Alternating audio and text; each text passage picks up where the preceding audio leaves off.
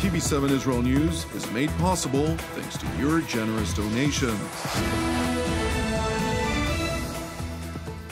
Shalom and good evening. This is TV7 Israel News broadcast to you from Jerusalem. And in today's top stories, the Islamic Republic of Iran is seemingly paying a heavy price for its relentless efforts to entrench militarily along Israel's northern front amid a growing number of reports over repeated targeted strikes against Quds Force personnel and installations in Syria.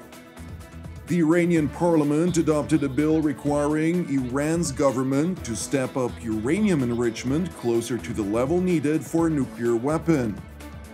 Palestinian Islamists have launched a balloon strapped with an explosive device from the Hamas-controlled Gaza Strip toward Israeli territory.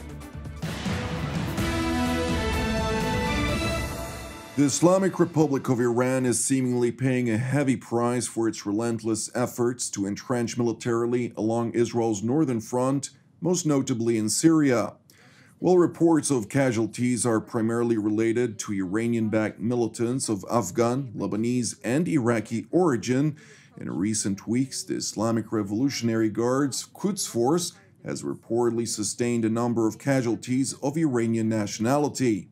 Since Israel's acclaimed responsibility for aerial bombardments against Iranian Quds Force positions, alongside with Syrian military targets on the 18th of November, in which at least 10 operatives were killed, including 5 Iranian members of the IRGC's Quds Force, at least 4 aerial strikes were reported across Syria, 3 of which were conducted over the past week alone. On Friday, several hours before Iran's top nuclear scientist was assassinated by unknown assailants in Tehran province, unidentified aircraft carried out a bombardment against installations in the Abu al-Kamal town belonging to the Iranian proxy, Liwa Zainbiyun, a militia composed of Shiite Pakistani militants who pledged allegiance to the Iranian Supreme Leader, Ayatollah Ali Khamenei. Local Syrian sources were quick to attribute responsibility of this attack to Israel, since the strike evidently devastated a number of weapon stockpiles which aimed to serve Tehran's interests in the war-torn country. According to the London-based Syrian Observatory for Human Rights, Friday's strike claimed the lives of 2 of the militia's senior commanders and left 17 others injured, some of them in critical condition. Subsequently, unidentified drones reportedly targeted a vehicle belonging to senior Quds Force commander Muslim Shahdan overnight Sunday. The targeted assassination occurred when Shahdan's vehicle crossed the Al-Qaim border from Iraq into Syria, killing him instantly, alongside 3 other IRGC operatives. Despite this report, Iranian regime-run news sites published IRGC denials, referring to the strike as unfounded rumors. It is also important to highlight that the IDF spokesperson's unit did not confirm nor deny its involvement in a response to TV7's request for comment regarding the latest reported strikes. Nevertheless, in light of a steep increase in rhetoric coming out from Tehran, vowing reprisal for Israel's alleged involvement in the assassination of its top nuclear scientist Mohsen Fakhrizadeh, the IDF has stepped up its preparedness along its northern border with Syria.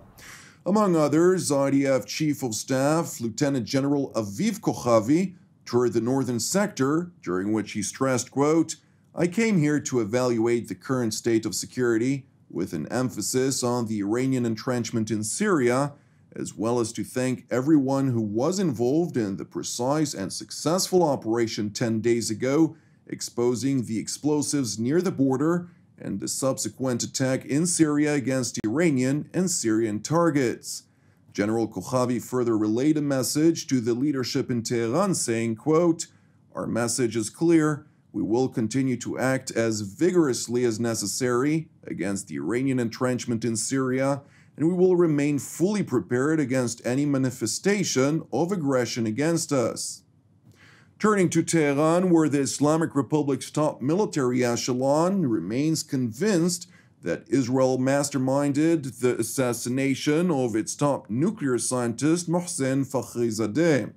Speaking ahead of the funeral that was held outside Imamzadeh Saleh Mosque in Tehran yesterday, the Iranian Secretary for the regime's Supreme National Security Council claimed that the Israeli intelligence agency Mossad equipped an Iranian opposition group with information and sophisticated equipment to carry out the attack. متاسفانه عملیات بسیار پیچیده‌ای بود با کارگیری تجهیزات الکترونیکی رخ داد. هیچ فردی در صحنه حضور نداشت، اما سرنخ‌هایی وجود داره. ضمن اینکه اون کسی که این طراحی رو کرده برای ما مکشوفه که کیست، سابقه‌اش چیست. حتما منافقین در این نقش داشتن و حتما عنصر جنایتکار این امر رژیم صهیونیستی است و موساد.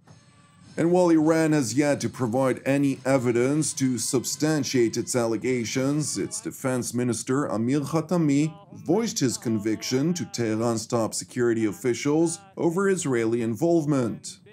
ما با دشمنی مواجهیم که 40 سال گفت گزینه نظامی روی میز است، اما نه جرأت و نه فرصت استفاده از اون رو پیدا کرد و نه اون رو پیدا خواهد کرد. آخرش با سرفکندگی این گزینه رو زیر میز برد.